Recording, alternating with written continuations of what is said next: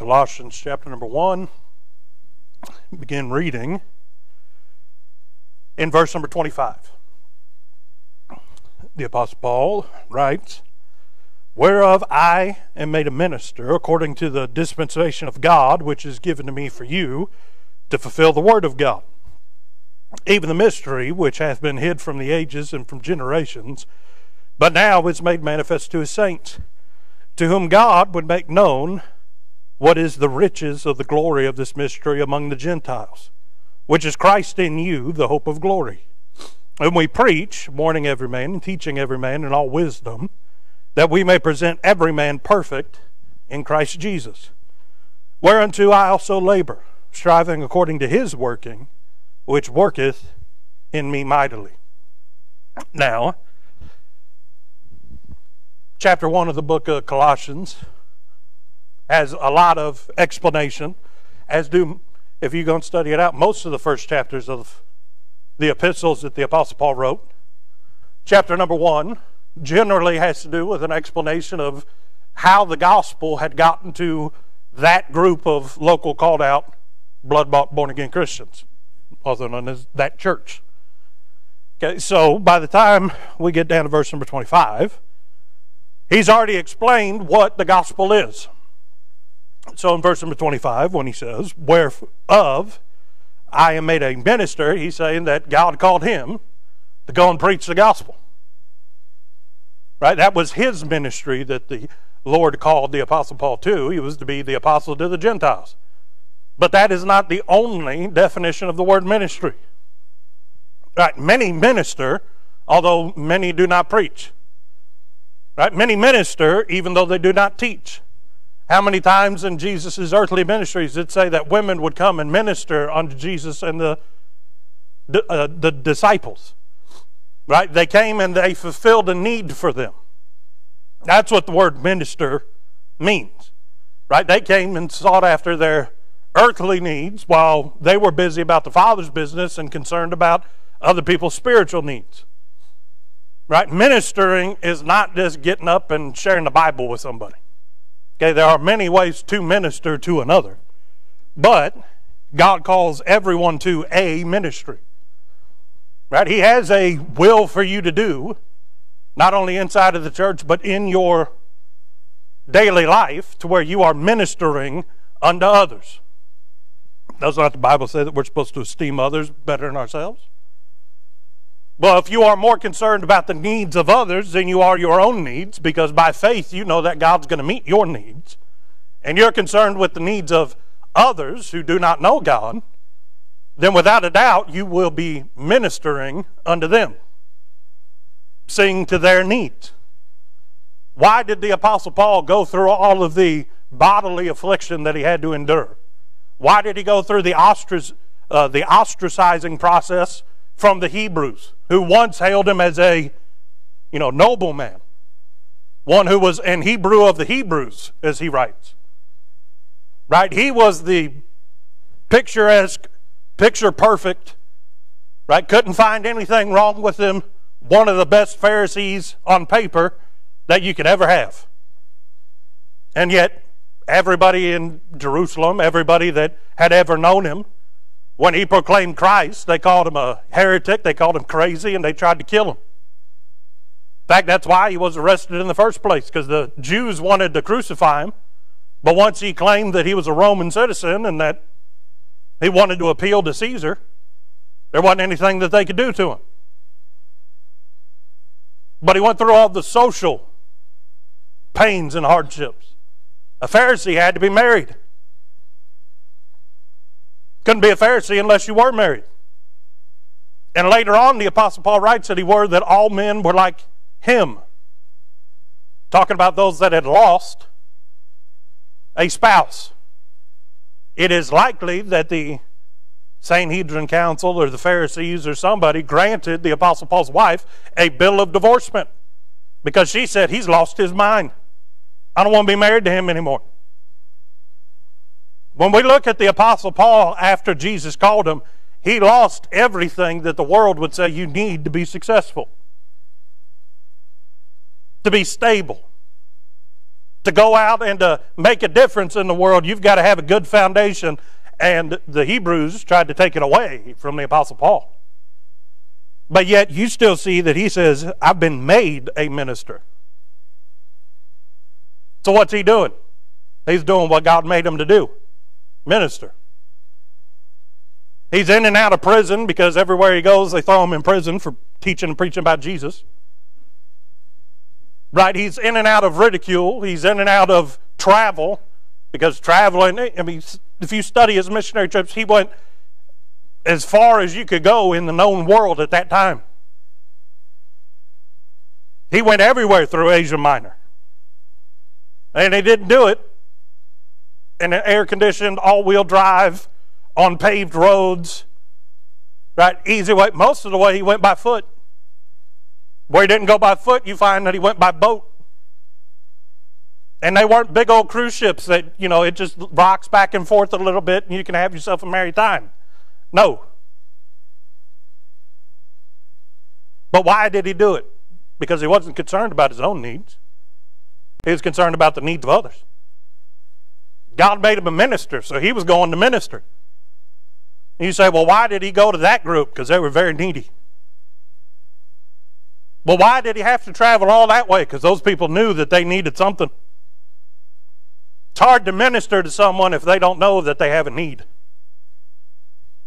But those that know that they're in need of something, if you really are made a minister, if God puts that burden in your heart, you'll go anywhere. Doesn't matter how much it costs you. Doesn't matter how long it takes to get there. You're going to go because you know that there's somebody that has a need out there. But it says, according to the wherefore I am made a minister according to the dispensation of God, which is given to me for you. He says, God didn't teach me everything that God taught me so that I could puff up my chest. Everything that God has worked and wrought in my life is not for my sake, it's for your sake. That's the mindset you should have as a Christian. God isn't working in me to make me better. God's working in me to fulfill somebody else's need. Jesus and all that he was, sinless perfection, wrapped in flesh. Everything that he did was not for himself.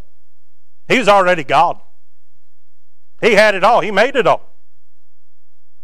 But the Bible tells us by him and through him do all things consist, that everything was made for his honor and his pleasure. He already owned it all. What was he going to gain? Nothing. But yet he went through everything that he did, not because of his need, but because of your need. God works in your life, right? Just as God revealed a large portion of the New Testament through the Apostle Paul. The Apostle Paul didn't need it. The Apostle Paul knew it. I mean, you study the epistles, there's a lot of overlap. But he writes it a different way each time. Why? Because God delivered it how that church needed to hear it. It was delivered through him for their good. But what is your life? Are we not called to be vessels?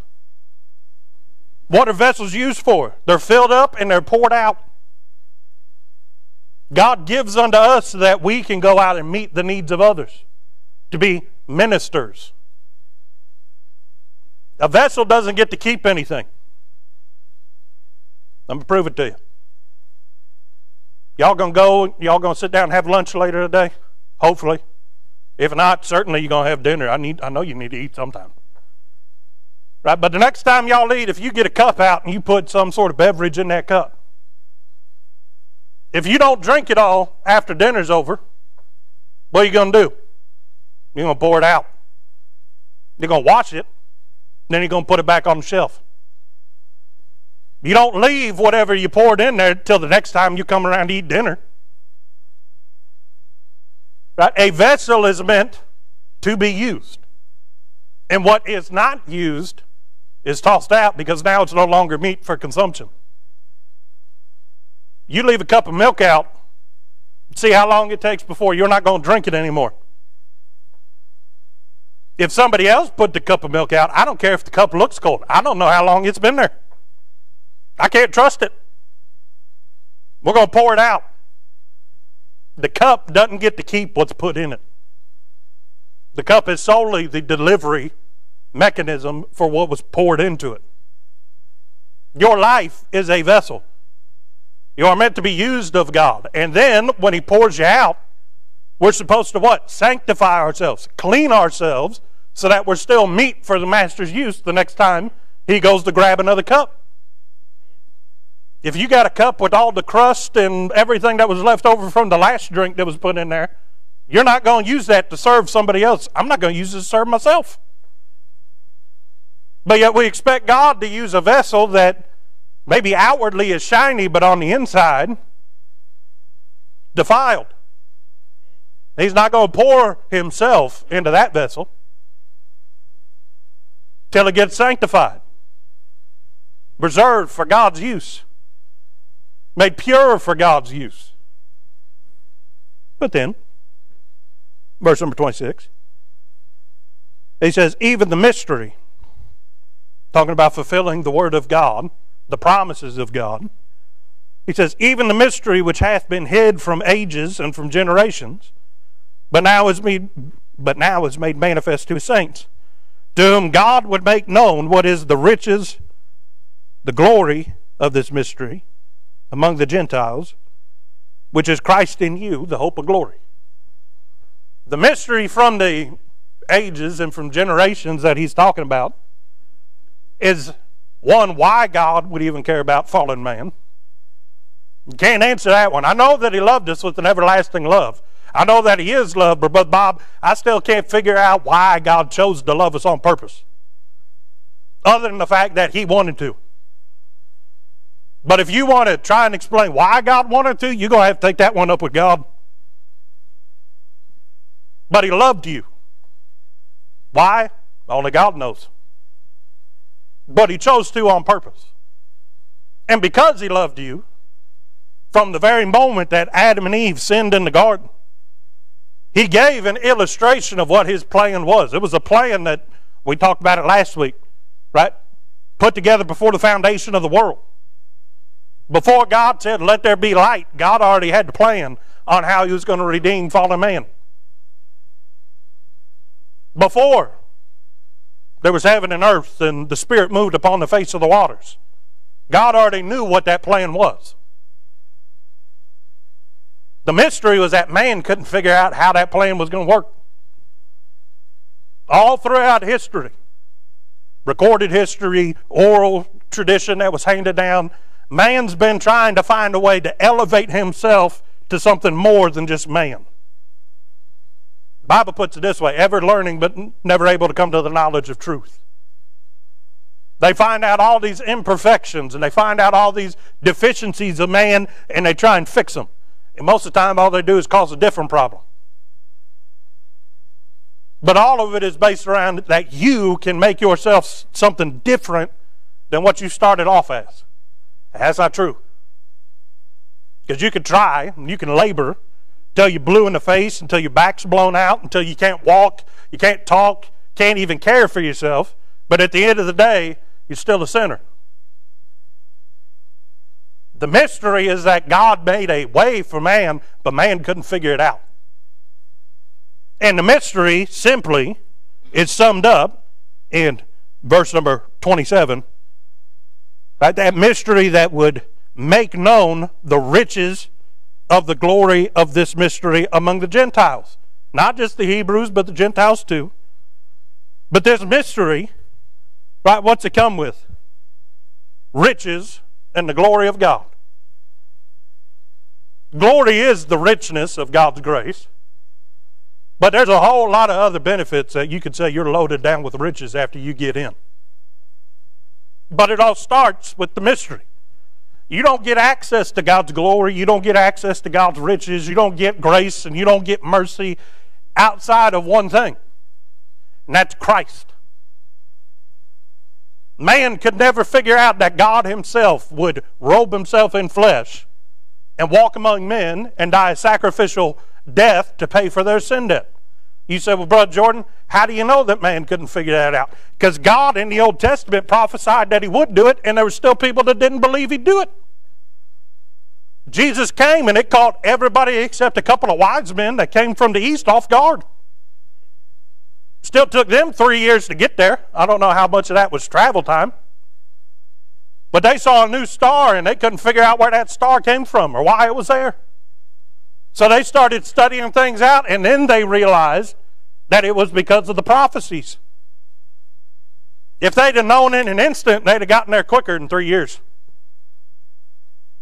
They'd have known if they had been waiting for him, everybody had been in Bethlehem, waiting for the day that the Savior was going to be born. You say, Brother Jordan, what are you saying? I'm saying even when God, through prophecy, explains his plans, we can't figure it out. We're simple-minded. His ways are above our ways. He gave them the time. He gave them everything but he gave them the place. He gave them the manner. He gave them all the signs that were going to be leading up to it. The only thing he didn't give them was the time, and they still weren't ready. What are you saying, Brother Jordan? I'm saying that in our day and age today, he's given us all the signs. He's given us all the requirements. He's given us everything except the day that Jesus is coming back, and there's still going to be some that aren't ready for him.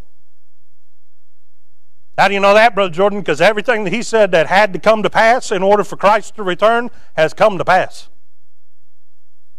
And yet there's still people walking around I'm talking saved folk.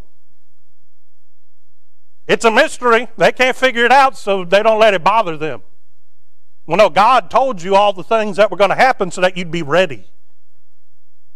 Even though in Bible days, the Apostle Paul knew that all the prophecies in order for Christ to return hadn't been fulfilled. But yet, how many times did he say, it's soon and very soon? John the Revelator saw everything that God had planned for him. Right? Knew. Saw with his very eyes, or through the Spirit, one or the other, I don't know. Wasn't there. Don't know how he got called up to the third heaven. But I do know that he saw the events of the end times. He saw all them 4 horsemen. He saw all the death and destruction and everything that was going to take place. He saw everything that led up to it. And God let him pin down what he pinned down, but even he said, it's soon. You said, Brother Jordan, he's been gone for 2,000 years. Yeah, I know that. In fact, it's been longer than 2,000 years. And I know that Israel was only founded back in the 40s. But it's been 70 years. He said a generation wouldn't pass away. Well, I'm saying it's sooner than it's ever been. But they knew he's coming soon. Because as soon as he gets it, he's going to be here before you can even... When the Father turns and says, go get my bride, or go get your bride, he's going to say, okay. He's not waiting. When's he coming? Soon. You may not live to see it. I may not live to see it, but he's coming soon. They will not tarry his coming. I hate that phrase. Because to tarry his coming means he can come. He's been given permission to come, but he's just going to wait. Nope. You know when he's going to come? When the Father says it's time to come. You know when the Father says it's going to be time to come? When it's time for him to come. God's never off on time. And the Son does not disobey the Father to wait until it pleases him. No, he did everything to the glory, the edification, and the fulfillment of the Father's will. Don't know where all that came from. I guess I had that burr in my saddle on people saying, well, if the Lord tarries his coming, he ain't going to tarry. What he's waiting on is somebody to go out and minister to others so that all those that will be saved can be saved. And when everybody gets in, that's when he's coming. Well, verse number 27. The mystery was Christ in you, the hope of glory. You have no hope for glory. You have no hope for heaven. You have no hope for the grace of God, the mercy of God, outside of Christ. You know why Noah found grace in the eyes of God? Because one day Christ was coming. Noah didn't find grace in the eyes of God because of Noah. Noah found grace because God knew he'd use Noah to eventually bring Christ. You know why Abram found grace in the eyes of God? Because God chose him that one day Christ could come. You know why David found grace? Because one day Christ is going to sit on the throne of David. It wasn't because of what David did. Everything and every time that anybody has had grace or mercy applied to their life, it was for Christ's sake. Either because of what he did or what he was going to do. No man has ever merited the favor of God on his own. You know why Enoch walked with God in the cool of the day? For Christ's sake. You know why Enoch was called the friend of God? And why he got so close to God that one day God took him? I can't say this 100%. But the Bible says that it's appointed unto men once to die. I only find that there's two fellas ever in the Bible that didn't die. One's Enoch. He was walking with God one day and God took him. Where'd he go? I don't know, but God took him there. And then one day Elijah and Elisha are walking down by a brook. The prophet takes his coat off and he slaps the water and it parts, and he says, if you stay with me, you'll get a double portion just like you want. Well, then somehow, some way, chariot shows up in a whirlwind of fire. It takes him off somewhere. Where'd he go? I don't know. But everybody else that's ever lived died, except those two fellas. But the Bible says that everybody's got to die. Well, see, you go study the end times, there's going to be two prophets. Two fellas that are sent from somewhere after all of God's followers have been raptured out. And there's two fellas that are going to be coming and preaching, talking about Christ. And they're going to kill them, and then 3 days later, they're going to get back up and then go to glory. But there's only two fellas that I know of that haven't died, that according to God's commandment, that it's appointed unto men once to die, that they got to die before they can enter into eternal rest. Who's that? Enoch and Elijah. Where they been all these years? They've been learning whatever it is that God wants them to come back and preach about when they come as prophets. What are they going to preach? Whatever God tells them to. Why are they going to preach it? Because God told them to.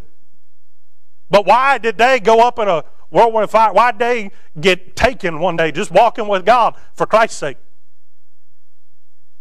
Because they had a role to play. What are they going to be prophesying during the end times? Hey, all of this is nonsense and it's foolishness. The real king's coming. He's going to meet y'all down in the valley of Megiddo. And at Armageddon, he's going to come. He's not even going to lift a hand. He's just going to open his mouth and a sharp two-edged sword's going to come out of it. And it's going to slay all the enemies of Israel. Blood's going to come up to the horse's bridle. But he's saying, Brother Jordan, they were taken for Christ's sake. Everything that's happened, where man has received the goodness and the riches and the grace of God, has been because of Christ. So why, after we get saved, do we think we get the grace, the riches, the glory, the mercy, all the blessings of God outside of Christ? The mystery is that Christ would choose to indwell you through His Spirit, the Holy Spirit. That God, as it's written in another portion of the Bible, would take holiness, righteousness in Himself and hide it in earthen treasures, or earthen vessels. Put that treasure in a vase of dirt filled with dirt. That don't make sense. Why would God hide it in men? So that men could go out and minister unto others and minister to their needs. Their biggest need. Salvation. Why did Christ come as a man? Because God knows that it takes men to make an impact on other men.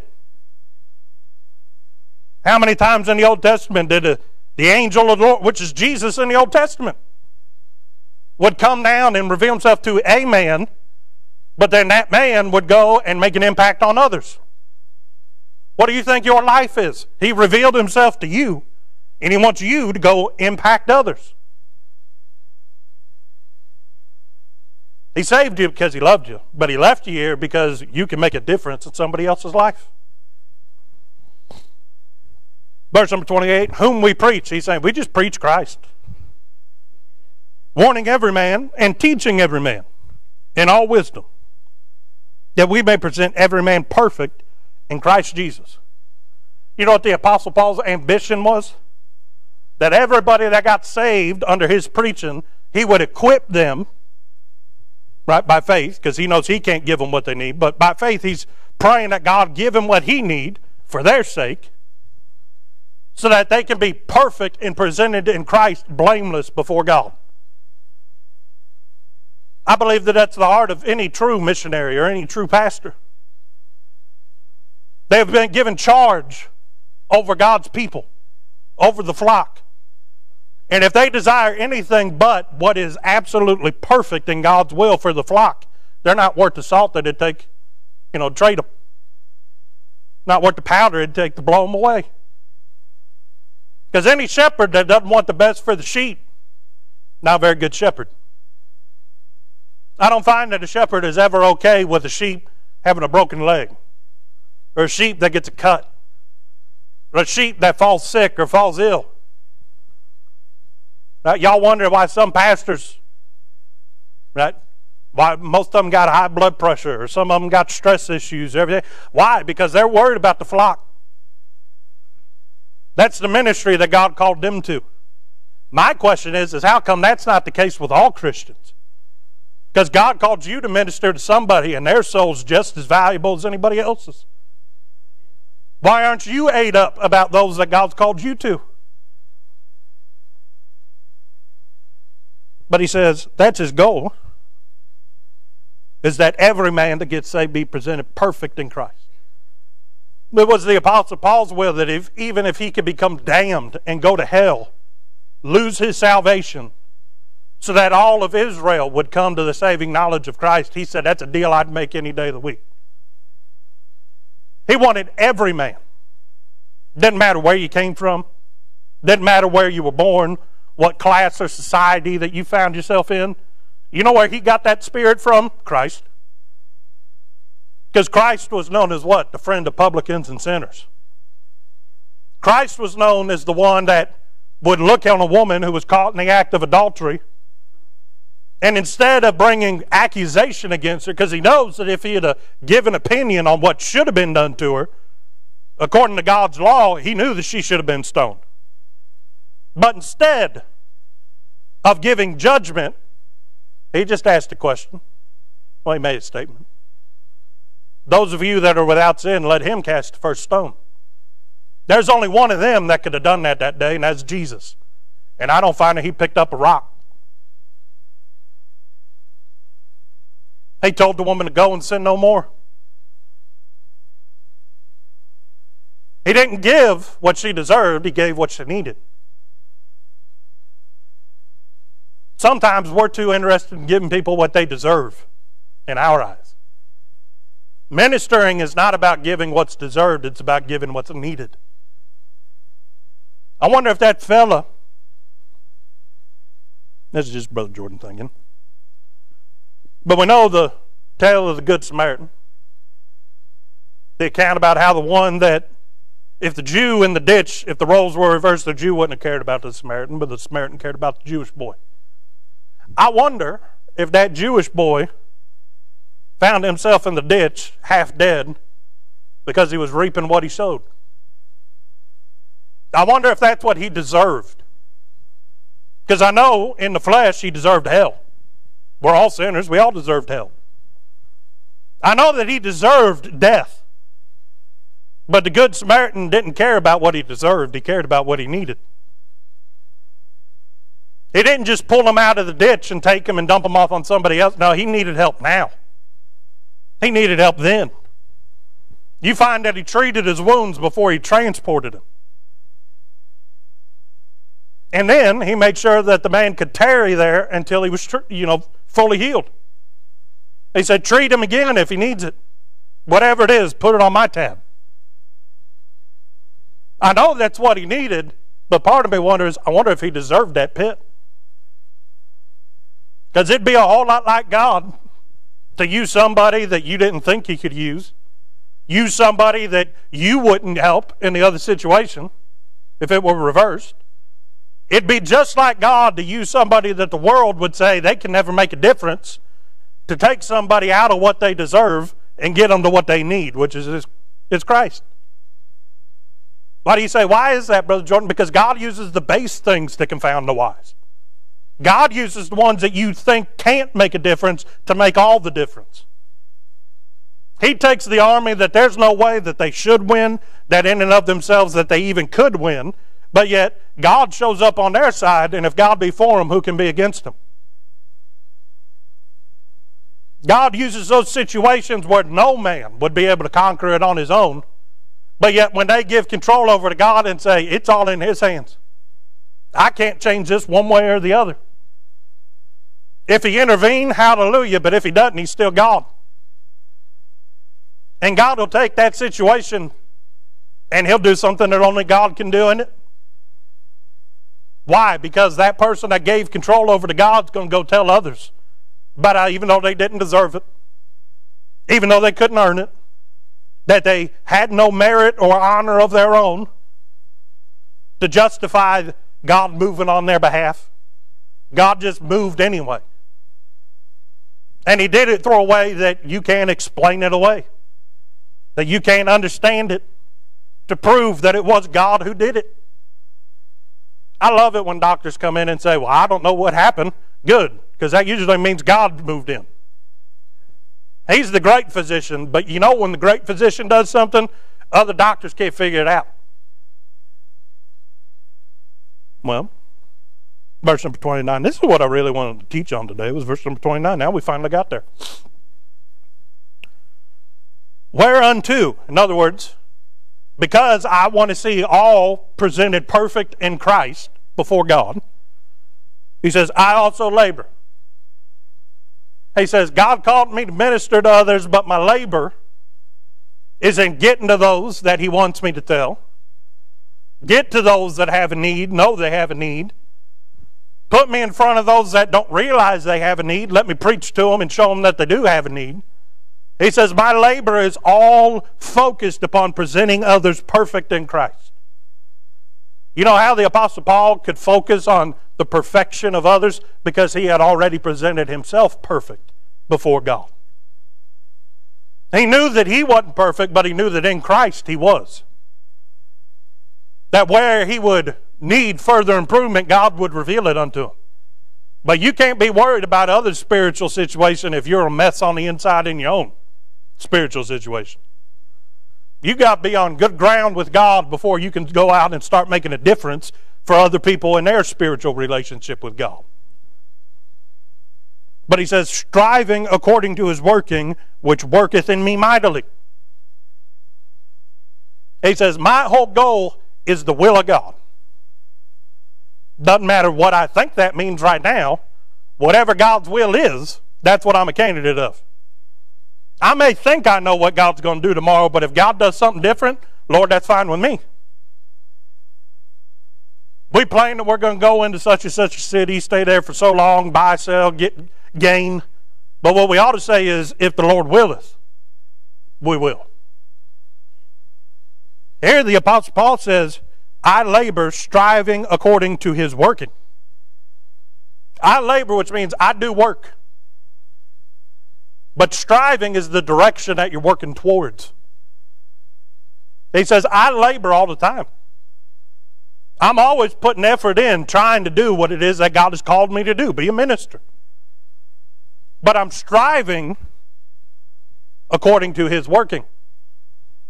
Just because I think I know what labor needs to be done to help somebody, if he tells me to go a different direction, I'm okay with that.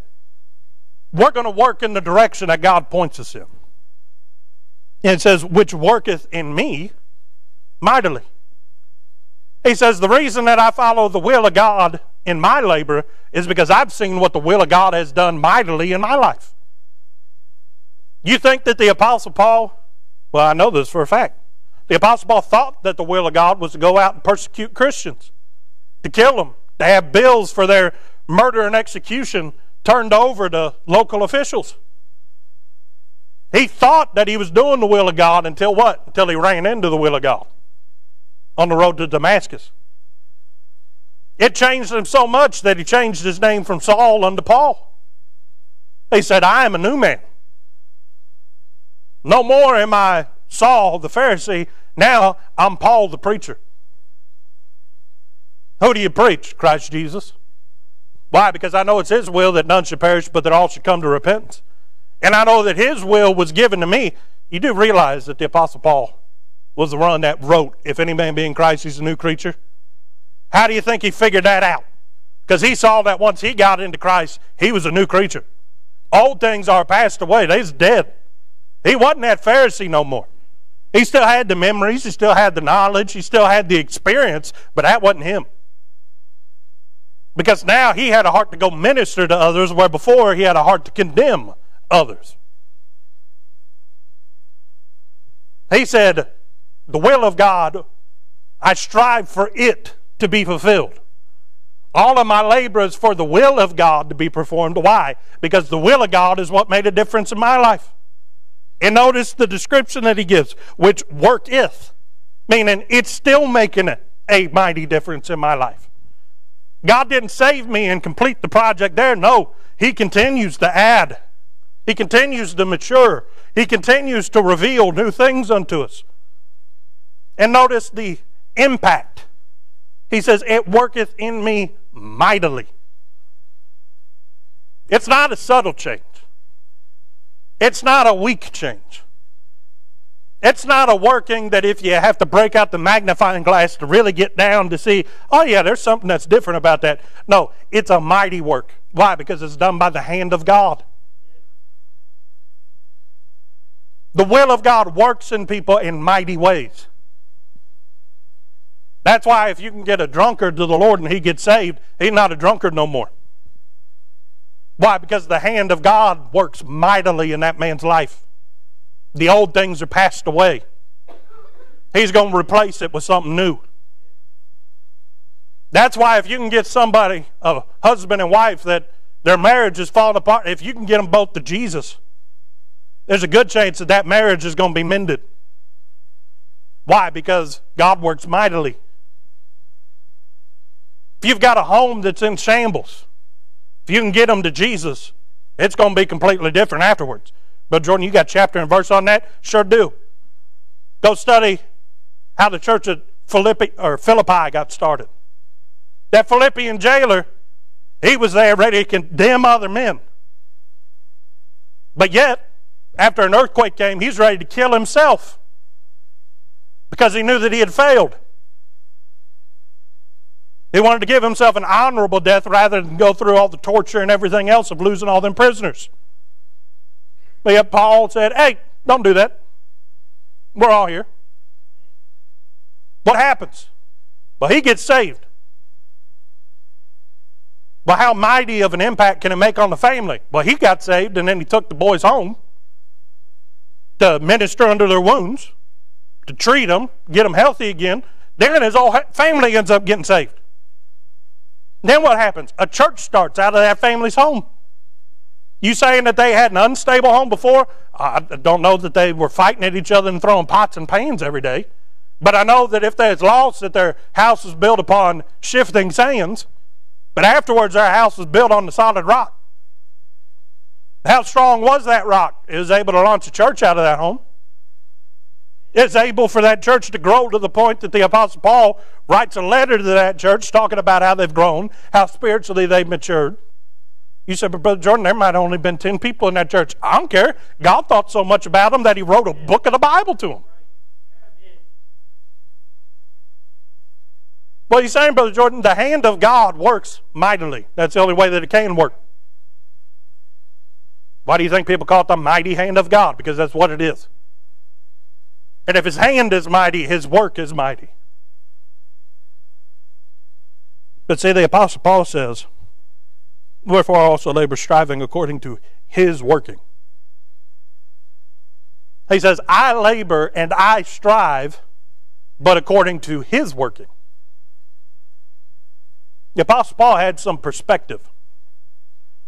He said, all the labor that I do, all the striving that I'm taking a part of, he says, it's nothing compared to the working that God's got going on. He says, it's nothing compared to what Christ just had to go through in order to offer me salvation. You realize that the Bible talks about things that Jesus does for saved people that before he went to Calvary he didn't do? Because there weren't any saved people. What are you talking about, Brother Jordan? Well, it says that he was made our high priest. You realize that every time you pray, Lord, forgive me, Jesus has to go back to that blood that he shed on Calvary and apply it to your life to forgive your sins? He didn't have to do that through all of eternity up until he went to Calvary. You realize that he's seated at the right hand of the Father, ever making intercession for us? You realize that every second of every day throughout all time, until we get that body fashioned like his and we're made perfect in him for all of eternity, Christ is seated at the right hand of God, praying to God the Father for what's best for you. He didn't do that before people were saved. You realize that as our high priest,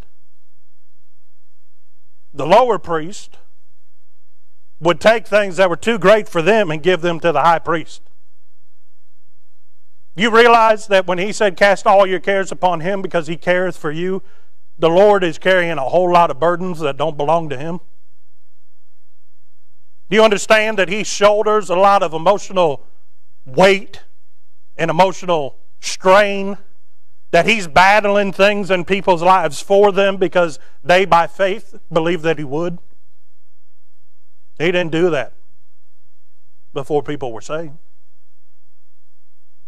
Do you realize that either he or he's commanded some angel or somewhere else that every tear that you shed, God bottles it in glory? He didn't do that before people got saved. What are you saying, Brother Jordan? I get that in our eyes it looks like, Lord, I'm trying real hard down here. I understand that it feels like I'm about ready to give out. My spiritual knees and back and hip and shoulders and everything else, they're aching, Lord. But the Apostle Paul had the perspective that all of my labor and all of my striving, he says, according to his working. If we could peel back the veil today and see how little we actually do compared to how much the Lord's doing, it'd humble us. When you realize all that the Lord is capable of doing, the fact that he even considered you, would even ask you to be involved in his ministry in the first place, that he would think so highly of you that he would entrust what somebody else needs to your hands. I'll give you a little bit of extra fuel in the gas tank. Because according to his working, even before people got saved, everything that happened by and through him. It all existed because he exists. Why do you think he told Moses, I am that I am? Because if he wasn't, nothing else would be. When you really get a glimpse at what God is capable of, which is what? Whatever he wants. He's working all the time, but he let you get in on the work. It's part of the blessing of being saved.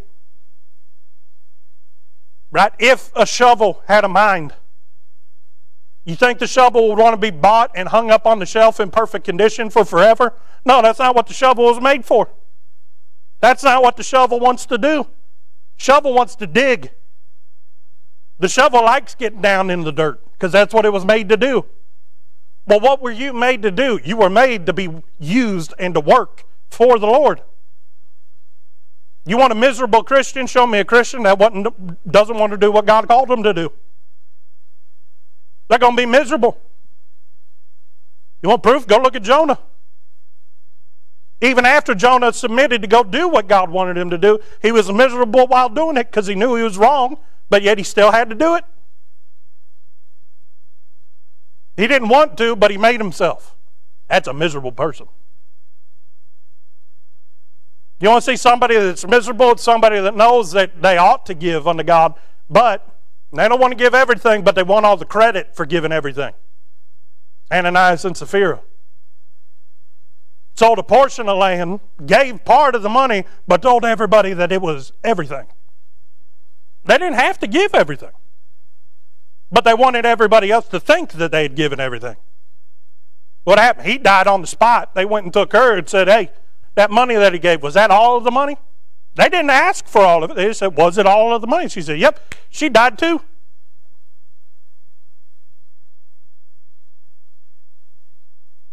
What he's saying, people that are miserable are the ones that fight against what God made them, which is ministers. Some might be shovels, some might be trowels, some might be rakes, some might be backhoes. But whatever it is that God wants you to be, submit to it. If God made you a shovel, go shovel all you can. If God made you a weed eater, go knock down all the weeds that you can. If God made you a semi-truck, don't go trying, down to the racetrack and try to set best lap times. It's not going to happen. Right? If God made you a big rig, don't try and park in those compact car parking spots. You're going to be miserable and get tickets. What he's saying, Brother Jordan, when God mightily worked in you, he changed your nature. And if you fight against what God turned you into, you're going to be miserable. The Apostle Paul, I find, even after being thrown in prison and beaten, and they tried to kill him how many times, he submitted to being what God made him, which was a minister. And when he stands before King Agrippa, he says, I think myself happy. He says, I'm just doing what God made me to do. I'm sure that a shovel finds itself in many situations that it never thought that it was going to get itself into. Right? Especially if it belongs to Brother Ray. Brother Ray's real good at taking something and then using it to do something else that it wasn't intended to do. What's he doing? He's making it work. There's a whole lot of times that it may not have been used for what you thought it was going to be used for, but it still got the job done. Saying, I don't ever hear a shovel complain. Shovel's just happy to be used. As a tool, the worst place you're going to be is on God's tool bench. You want to be in the hand of God, being used by God. If you're on the workbench, that means that he's not using you. The Apostle Paul strove according to the working of God.